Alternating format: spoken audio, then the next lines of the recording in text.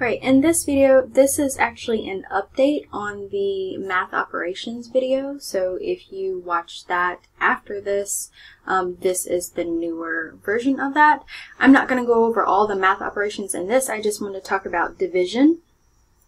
So let's say we have a problem or an example where we have to divide.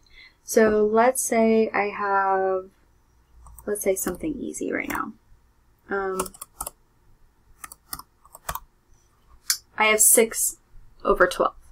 It's going to give you the decimal, but if you click this button right here, it'll convert it to a fraction. So this is how you convert from fractions to decimals anytime you have that. I believe that is the same as if you just put in a decimal and convert it to a fraction, you can do that as well.